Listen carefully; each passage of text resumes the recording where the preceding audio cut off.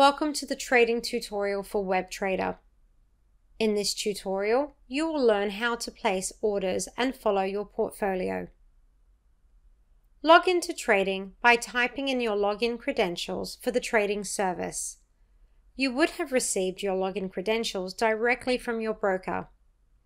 It is important to remember that the login credentials for Web Trader are not the same as the login credentials for trading. If you happen to click on Cancel before entering the login for trading, simply click on the Login button on the right side. Once logged in, you will see an overview of your portfolio on the right side of your desktop. There are several ways to add an order in Web Trader. The first option is to click on the blue button named Buy Sell. Under Symbol, type in the instrument you would like to trade. On the left side, you will get an overview of the stock's order book, as well as the 5 latest trades.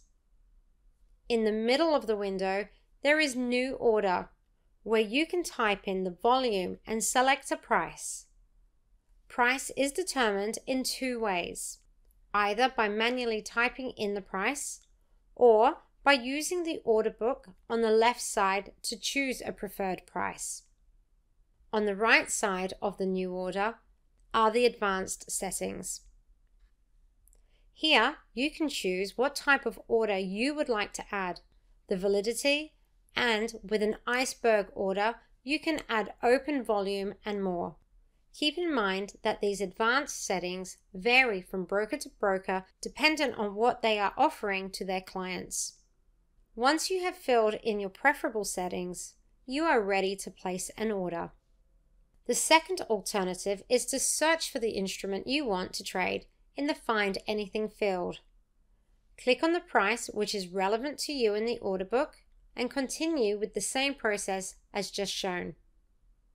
To get a better overview of your portfolio, click on Portfolio, where you will be forwarded to your portfolio desktop.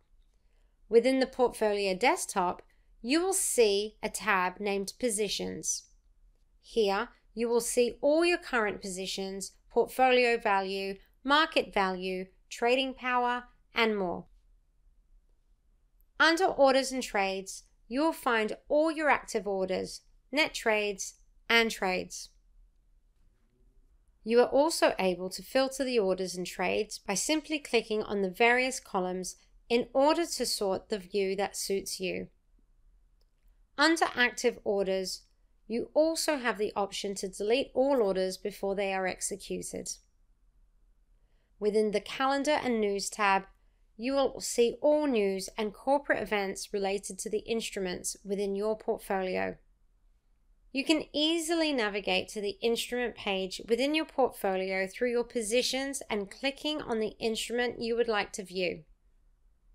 Make trades on instruments within your portfolio fast by navigating to the right sidebar of the portfolio, clicking on the last price of the instrument you want to trade, and place an order as previously shown. Now you are ready to quickly trade on market data and make your next investment.